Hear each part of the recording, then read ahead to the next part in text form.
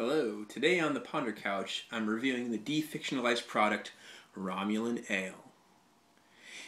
In the world of Star Trek, Romulan Ale was a highly intoxicating alcoholic beverage that was banned and was illegal in the Federation, according to the internet, from at least the early 2280s to the late 2370s.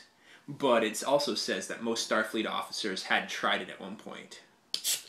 Now in the show, it is a blue color, a bright blue color. Let's see what color it is in energy drink form.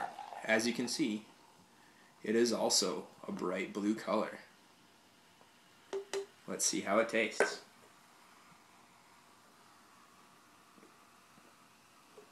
It has a very blue raspberry taste.